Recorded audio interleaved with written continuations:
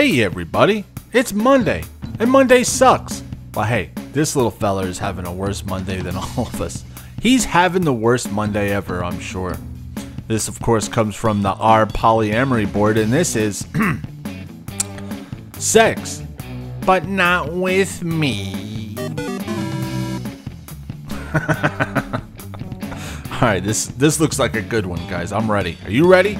Let's do it. My partner has sex with her other partner, but not me. It makes me feel like I'm gross. Like my body is gross or I'm unattractive. This shit never gets old, man. I could read these all day. But I feel like if I tell her it bothers me, she'll just have sex with me out of pity.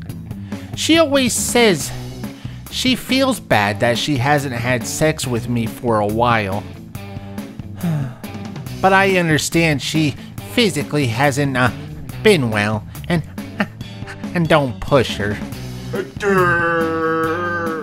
But on the other hand, she has sex with her boyfriend.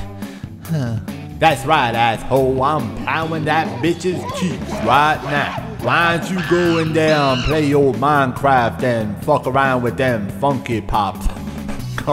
Go in there and play with your funky pops, you funky asshole. I got business to do with your woman now, you stupid asshole. I really don't know what to say. Do I just suck it up? I just feel so gross. I love this shit. I love this shit. It never gets old. It's always funny.